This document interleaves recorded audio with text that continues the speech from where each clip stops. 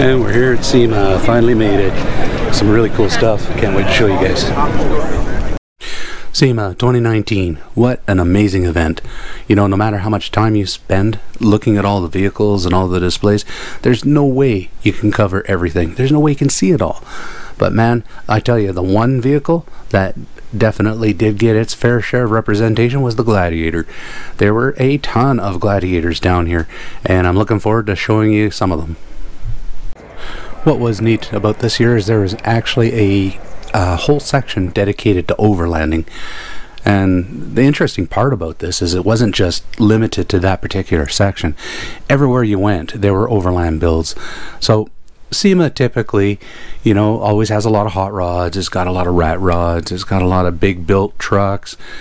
This is the first year, really, truly, that you've seen overlanding make a big impact on it. And, you know, there was a lot of really cool stuff. Check out this Mercedes, guys. Totally amped up.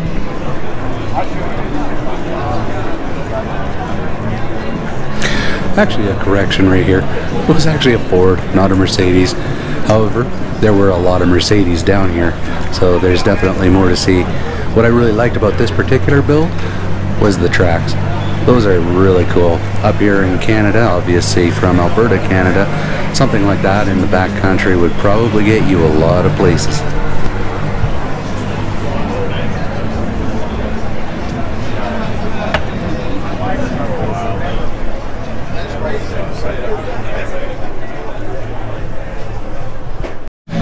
And we've got the good old Earth Roamer. Check it out, guys.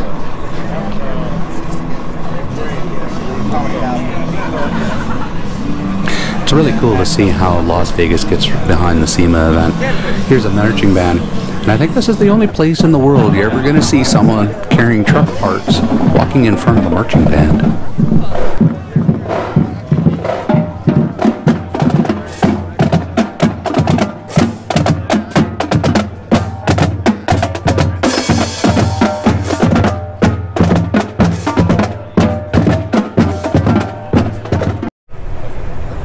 Here's an interesting Gladiator. Instead of a rooftop tent, actually has one of the truck bed tents. A little bit of a different take, but refreshing to see.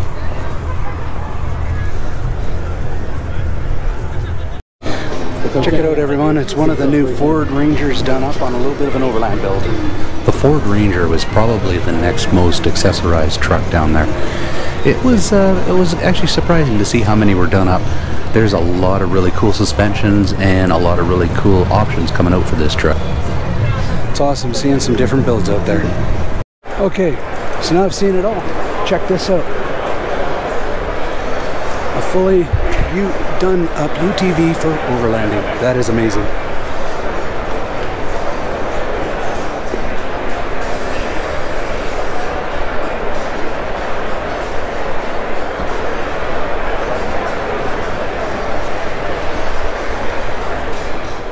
Check out this Gladiator from American Adventure Lab. It's kind of cool the way they actually have the rooftop tent hanging off the back and fully supported. Here's something called the Anti-Shanty.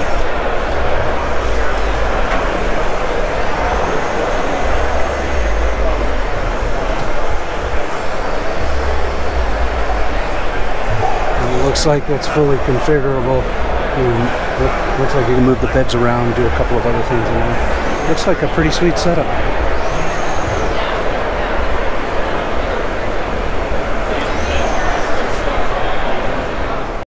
Hey guys, here's a cool setup. Nice little trailer and fully set up Jeep. This Gladiator was set up really nice with this particular trailer. I love the 360-degree awning on it. The fact that the trailer is all set up, you can camp inside the trailer. The Gladiator also had its own awning and also a rooftop tent. You could definitely bring a lot of people with you on this and totally set up for quite a long time. Hey everybody, check this out. Really beautiful Mercedes. This is Rodney. It's a pleasure to meet you, Rodney. Yeah, nice to meet you. Absolutely, and he runs Cooper tires. I'm supposed to say that. That's right. We run Coopers on this. Both their AT3 product work great on these vans, and we're using the SST Maxes on this van as well. Good stuff. Absolutely. Really nicely set up. I kind of like how you've got the inside all done up in here. Yeah, the rig is a Winnebago Rebel stock. The interior is almost all just like Rebel did it. We swapped out the seats. That's about the only thing we did in there. These Schillman seats, super comfortable for long travel. And then the outside, almost everything's been modified. The bumpers, the ride height, we did a lift on it. It's got a different aftermarket rack on it. Nice. The outside, quite a bit of improvements for not only actually doing some four-wheel drive stuff, but getting down the road. So, yeah. Well, you guys use this primarily as a support rig, right? We do. We support Avon tire, vintage motorcycle racing. Cooper owns Avon. Yeah. And so, yeah, we'll be at a lot of tracks all through the summertime chasing the motorcycle racing series. Yeah. That's awesome. I look forward to seeing you. Yeah. All right. Thanks, Thank you. The display from Free Spirit Recreation really caught my eye. Their tents are really well designed, really good quality construction. I really like the fact that they're tri-layer so that you can use them for cold weather camping. I'm definitely going to look at incorporating this into the F-150 and the Jeep build. This old Cherokee was really cool. I'm a big fan of the old Cherokees and the Wagoneers, the J-body trucks. Really cool concept.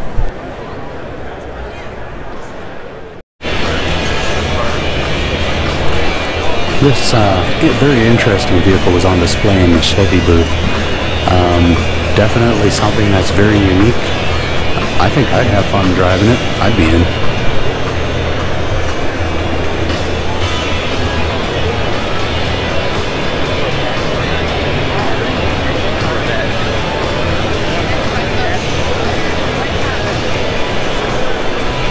The things you only see at SEMA.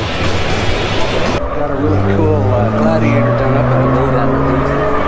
I love the way they did the suspension on this. Gladiators do look really good in big tire combinations. Check this out.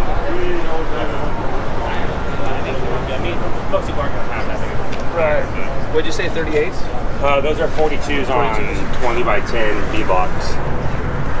So, I mean, most people are doing 37s, 38s. Definitely get to see it all at SEMA. All right. Expedition 90X has a really cool international here. Check this out, pretty cool. I love the tracks.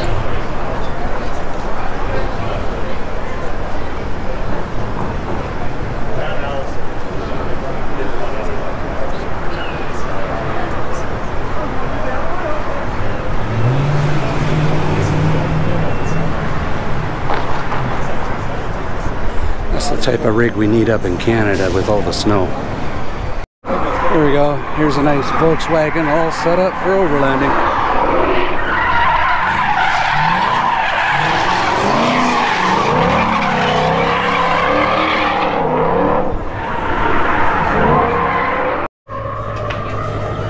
The guys from Ford Racing had a awesome booth set up where you can actually ride in their Ford Raptor or take a ride in their GT500. I couldn't help myself. I had to go in the GT500.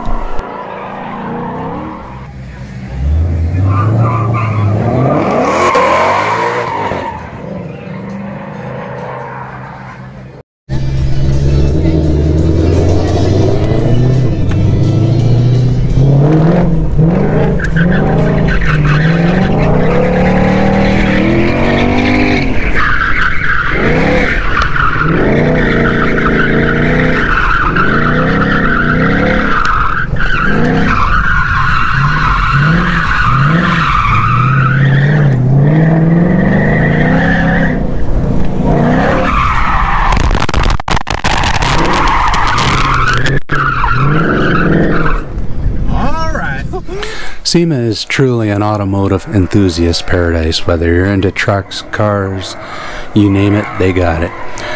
The best thing about this whole thing is the experience of actually seeing some stuff that you normally don't see on a daily basis. Seeing rides and builds amped up to that next level. That's what SEMA's all about.